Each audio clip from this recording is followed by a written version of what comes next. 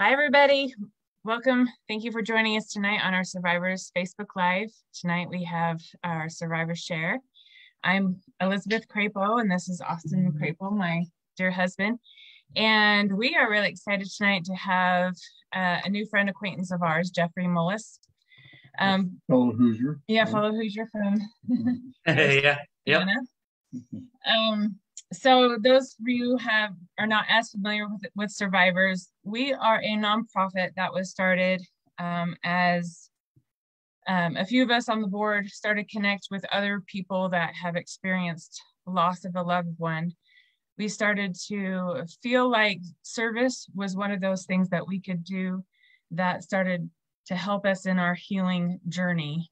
Of course, we were just discussing that grief is a lifelong journey, and but it can change, certainly, and we have found that service is one of those healing balms for us. So as we connected with others that have felt the same way, those of you may have seen the Nearings and the Nielsen's, Jensen, some others, we have come together and created Survivors. So Survivors, we help encourage people to do service in memory of their loved one.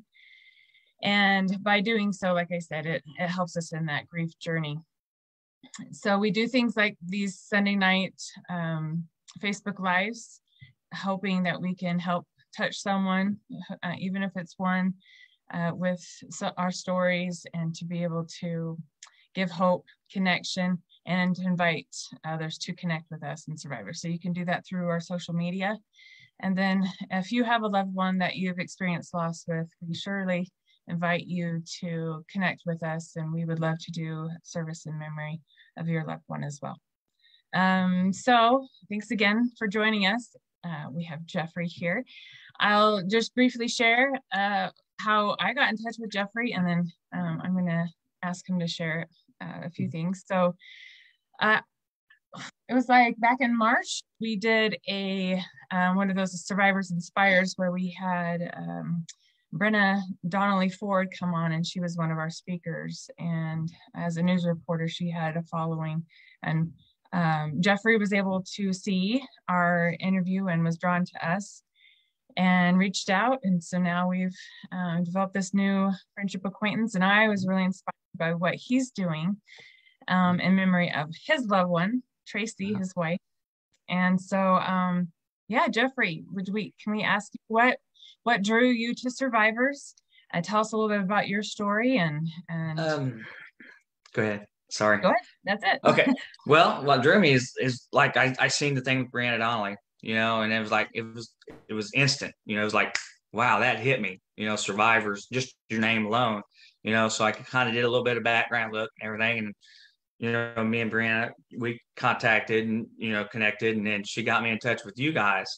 So and the reason for all this is, as you know, I lost my wife back in May of 2020 to COVID. She was one of the early ones.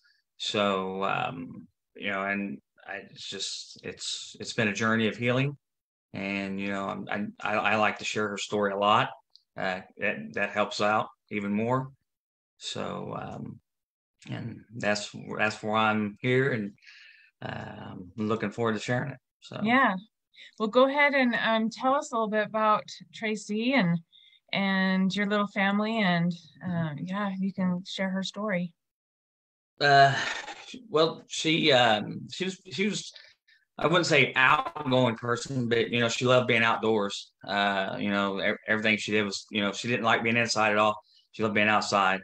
But back in just to go back a minute, back in 1999, I almost lost her as well to a vasculitis disease called Wagner's granulomatosis.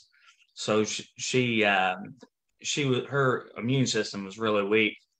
So, but I mean, she didn't allow it to affect her. She helped others, just like I'm helping people now. But, she was always thinking of somebody other than herself.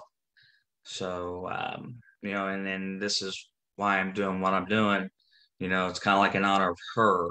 But, because that's what she did. She helped others. She was more concerned about them than her own health. So I'm following her footsteps.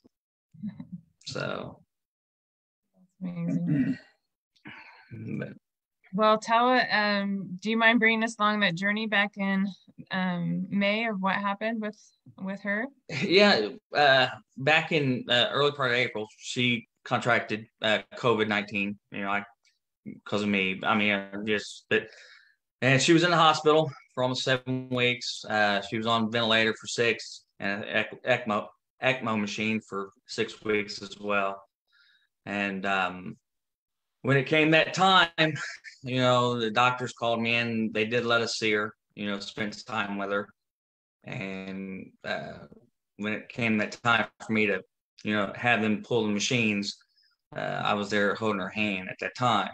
When she passed, God allowed her to pass through my soul, and that gave me relief and put me at peace with what had happened, and allowed me to keep my strength through that whole process. So, but. So tell us about her motto, about what Her motto, everything was, I got this. If something was wrong at the house, and it was like, Jeff, don't worry about it. I got this. I did a lot of construction work. I did construction work, and I was out of town a lot.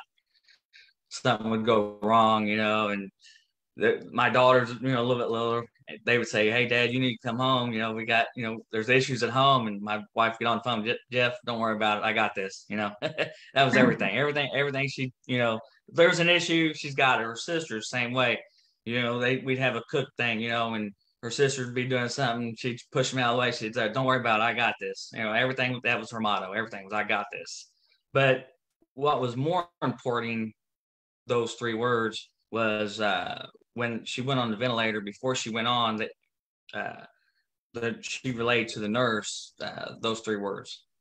She said, "Tell my husband, I got this." So, wow, that was the most important thing. So, well, I love how those words then became what you've just said.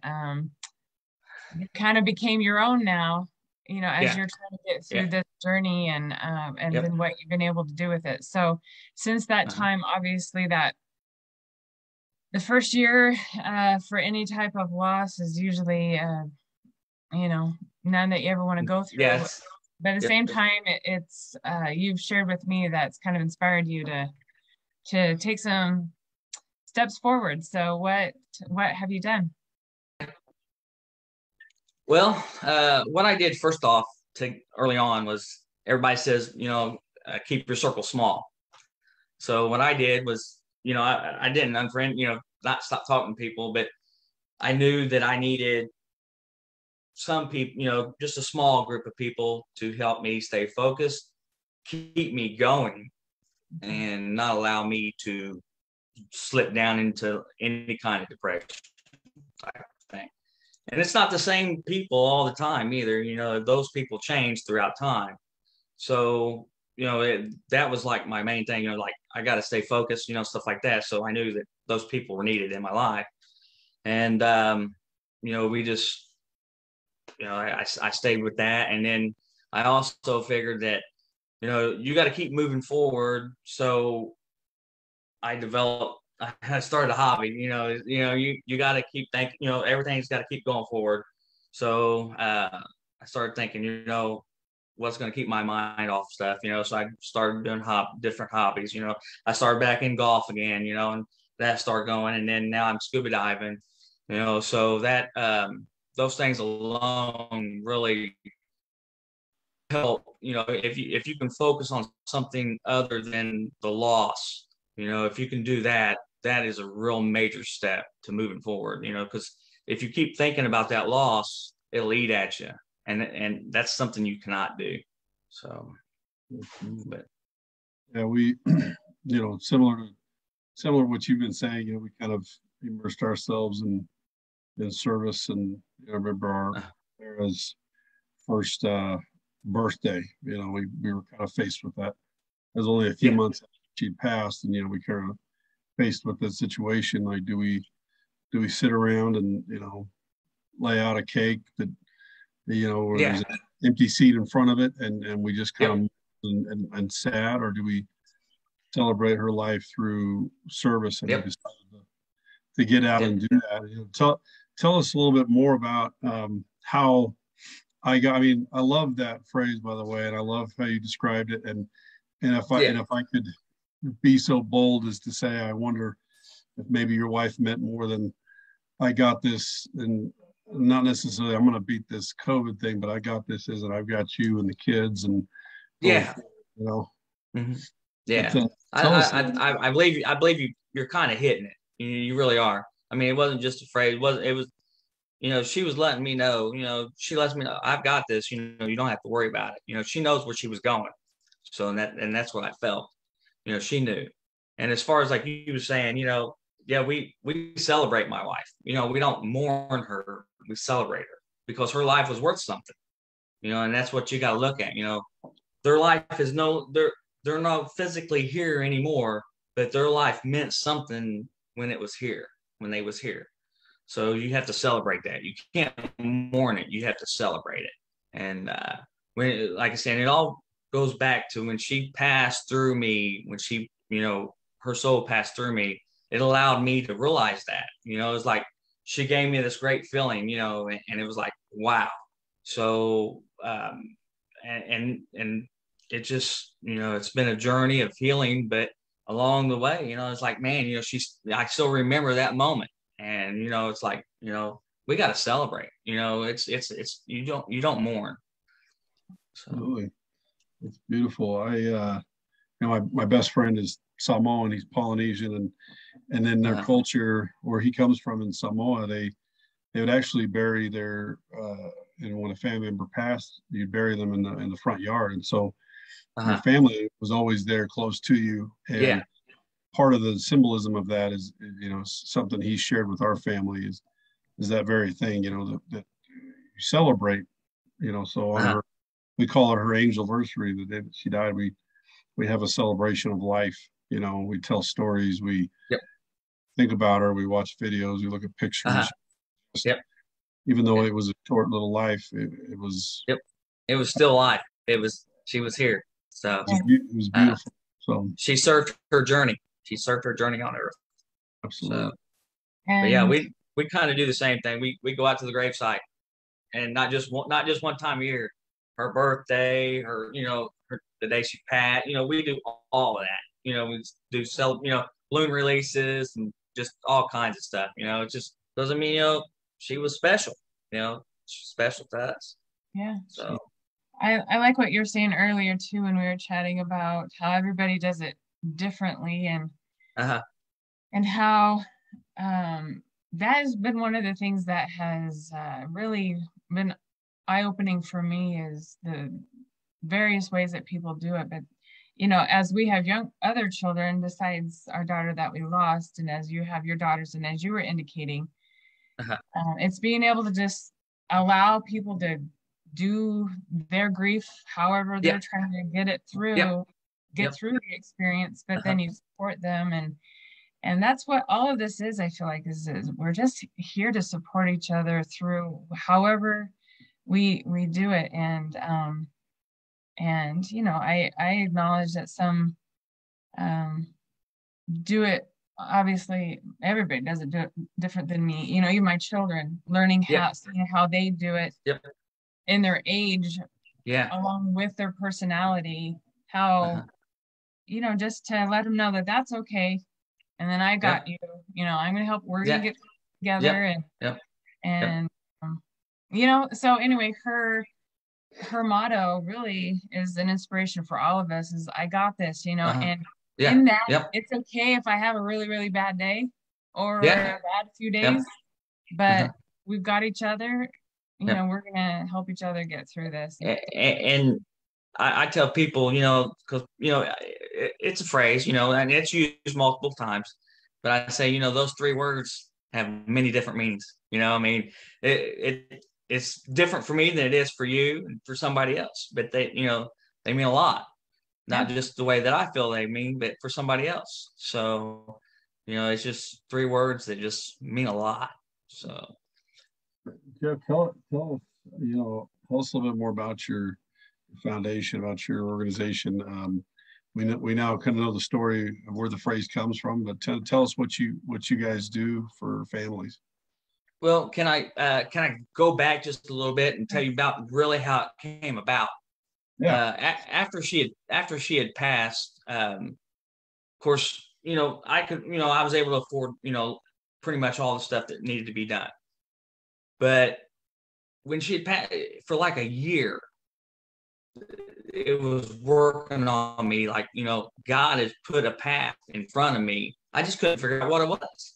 But it was eating at me, but it was there and it was in my mind. It was like, man, there's something going on. I just can't figure out what it is. Well, I was speaking with my cousin, Carrie. She's a youth pastor. And I was telling her, I said, Carrie, I said, God has put something in front of me. I just don't know what it is. So she said, Jeff, she said, he won't reveal it in time. And I said, okay, well, it's still bothering me because I couldn't figure out what it was. Well, it was like to a year. My wife went in April. Well, her brother had contracted COVID, and he had passed away like within a year after my wife with COVID. But within that time, I was working with her family, my cousin, like them, helping them, telling them everything, what to expect, and what they needed to ask the doctors and everything. And then when he had passed, it hit me. It was like, he let me know, boom, right there. This is what you need to do. You need to help families, not just with COVID, but, people that experience that unexpected death. So, and it just things just start steamrolling, putting things together. So that's kind of like how it basically started. But so what we do is, of course, we try and help families that experience unexpected deaths, not just COVID. It's a motorcycle accident or whatever, because if you're not prepared for that, that's a big financial burden. Yeah. And so we want to try and help. We're still working on our 501c3, but when we get everything organized, we want to help lessen that burden because you're grieving. Those families are grieving. They don't think clearly. I learned that lesson the hard way. And and then we also offer like a thing called healing sessions, just to let people know that, like you said, it's okay to grieve. Some people don't realize that. Some people want to hold it in and they don't want to cry, but you have to cry. You have to get it out, because if not, you've got a choice.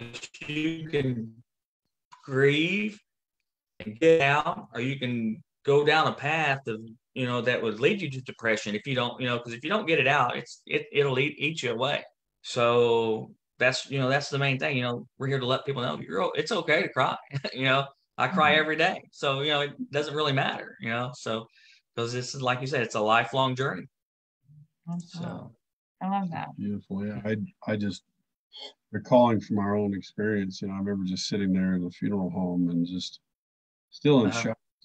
Still in utter shock. Like, what am I doing here?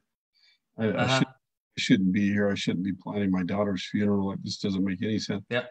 And you're not thinking, and they're asking about details about, what kind of sepulcher, what kind of coffin. And it's just like, I don't care. I don't care. I don't want to, it's as a parent, as a person going through it, like you almost don't even want to be there, but it's important, but you're like, you don't want to make decisions. And so because it's the shock, and that's the thing, people's in shock at that point, and they don't realize it, but they are, and that's what we want to do is help those people, just, because it's just, we're all in it together. That's another motto I use. We're all in this together.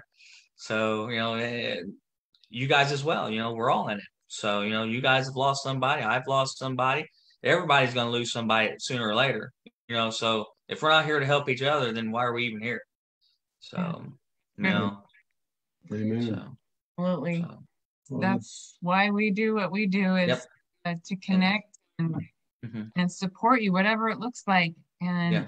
well, and then we run into people such as yourself that, yes, you're in that journey, but then it's inspiring to see that there's different ways to do it. And we're all getting called, you feel like, by God in different ways. Some people, want to join organizations to help research or prevention or whatever, whatever their lost loved one has gone through. But Austin and I have talked about how we feel that this is our path of it. For us, it doesn't matter how you've lost your loved one. It sucks. And we just know that if we can offer connection, like being able to, those healing sessions, I love that. That we can all do those things together, and it's not, it just takes off that sting to know that I'm not alone. And I think sometimes, if I can be so bold, and I think sometimes God puts us, allows us to go through some of these trials so that we can be there for other people that will need someone down the road. I think you hit on it, like why else are we here if not we make these organic connections in our lives, we form these relationships, we spend years in these family units. If we're not meant to be there for each other, then why why God put us through all of this to connect and be a part? I think you hit it. It's about the community of life and community of family and friends and the tapestry. And I go through and I tell people, you hear God only puts in front of you what He knows that you can handle. Well, I kind of back that out, because I say God puts in front of you what He knows you can't handle, because He's asking you, He's asking you to ask Him for help. That's what it is. That's what He puts in front of you. He says, "Hey, let me help you." But you got to ask for that help. And to add to that He puts in front of you things that He knows you can handle with the help of others if you will allow them, including Him. And that's a beautiful spin off of that. I love that. I want to know, or I'm sure some of our viewers and people that follow us would love to know if they want to get involved in your organization. I got this. Like what are some things that how can they get in contact with you? Obviously, they can go to our website, which is igotthis.care, not com, but .care. And it'll go through there, and there's a contact page on there, and all they can do is send me some information, and we can get in contact back with them. So awesome. But, so when they do contact you, what kind of things can they, you talked about the healing sessions, what might that look like for them? And then also the healing sessions, like what are you offering? Well, right now we're still kind of like real young, in the thing. So what I've done is I've talked to families one-on-one right now, that I've helped. So right now it's kind of like one-on-one, but we are trying to grow. We're trying to get, the 501c3 status going, and hopefully I'm at the final stages of that. But and then I've got companies that are just biting at the bits to really financially help us, to sponsor us and stuff like that. But without that exempt status, it makes it tough.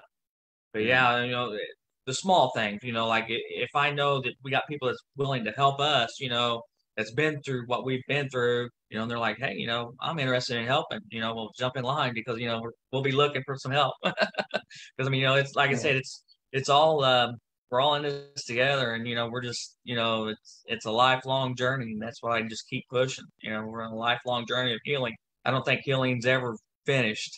So when you lose somebody, it's never done. That's right. I had a quick question too about I Got This, your foundation. I also maybe a little bit more about how you help people with those costs after they pass away. What does that kind of look like?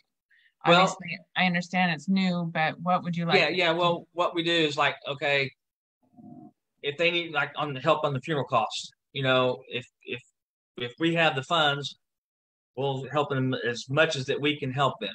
Or let's say that they have that covered with insurance or, funeral insurance and all that. If they have that covered, well, why not help them with their bills for, a little while, because you're not thinking clearly. Trust me, you're not thinking clearly. And those bills seem to, you know, take back seat to what you're doing, and you Well, kind of forget about them. But they especially, still don't stop coming. especially if your wife is the one who usually manages that. I think I'd be Yep, and that's what happened to me pretty bad. I learned that the hard way. like, So, wait a minute, who we bank with? Oh dear. yeah, or like you're watching TV and the TV goes off. Like, oh yeah, So, yes, yeah. you got to pay for that. I got to pay that. So That's awesome. I love that. yeah. Cool. Well, we're excited to continue to partnership, because that's kind of what Survivors does as well. Yep. And we're also fairly new within the last couple of years, but we're in this place now where we want to help support those that are honoring their loved one through service, which is how we honor our loved ones. Yeah. But and that's what we should do. Yeah. And that's what we should do. We shouldn't mourn them, because you mourn them, then it just it makes it hard on the person, but you shouldn't mourn somebody that's in heaven. I mean, I'm just gonna say it, that they're in the glory, so they're no longer pain, or they're in their afterlife. So that's kind of it's we're the ones down here suffering. We're the ones down here suffering. So and we shouldn't. We should celebrate their life. Yeah. And when I like I said, when I was looking at your guys' stuff, Survivor, I was like, man, that just clicked. You guys just clicked on me, and it was like, it was like something that hit. So I don't know, just another thing. It's like, I'd like to really get in contact with them and maybe work with them. So hopefully things work out that way. So, they will. Absolutely. We'll make it. We'll have to get together. You're out of town. We're out of town. We're all on vacation. We'll get back together and have to sit down with you and kind of talk about how we can make that happen for sure. Because you'll experience this as your nonprofit grows. One of the things that one of the parts to it is finding those like-minded individuals and those that are kindred spirits that want to help, and finding ways to get them involved in what you're trying to do. So we would absolutely love, and that's one of the big reasons why we wanted to share your story with everyone, because we have a lot of people that we talk to and connect with, but not everybody is to a point in their grief where they've turned to service. And so we love having our friends on that have a story, and that's really the message we're trying to share with people. Is we want people to see examples of those who have experienced that grief and now have turned to a life of service in a way to say, hey, look at what the joy and the purpose that your life can have going forward. And so we love that we were able to have you on tonight and have you share that story and show that awesome example of losing your best friend, losing your companion, losing your better half. Let's just be honest. Tell me about it. I can't imagine, but what an inspiration you are, Jeff, to not just to husbands around the world, especially those that are grieving, may have also lost a spouse. There's inspiration to all of us in your because I think you would agree, we really keep our daughter alive. This is the way we do it, is through living for her and living these actions of service, or living, breathing thing, and she's a big part of that. And so it's part of keeping their memory alive. That's the thing. You want to keep their memory alive, even though they're not here. It's important to do that, especially if you love them as much as you love them. You gotta, you want to keep their memory alive. So don't put them in the back. Keep them. That's right. And I've often felt like, that desire within me to still show her that love, to still nurture her in some way. Yeah. I cannot do that physically anymore. Nope. So maybe wherever she's at, knowing that this is how I'm showing her that I love her, can put a smile on her face, then that's how I can continue to show my love. Yep. Yeah. So thank you for being on tonight. I appreciate it. Your story, and we're excited to continue to develop and our relationship and learn more about how I got this, and if how we can help serve each other. And but anyway, thank you to all our survivors watching, and please reach out, please connect. We would love to connect with you and your stories. And if you have questions for Jeff, like I said, you can go to his website that he mentioned. I got this.care, right? Yep. Care. Okay. Or you can reach out to us here at Survivors, and we can put you in touch with Jeff if you want to learn more about him, learn more about his story, or learn about how you can donate or help grow his nonprofit. So again, thank you, Jeff, so much. Yep. Again, fellow Hoosier, we appreciate you being here. That's right. Look forward to getting to know you more. All right. Well, good evening, everybody, and we will see you next time. Thank you. Okay. Thank you.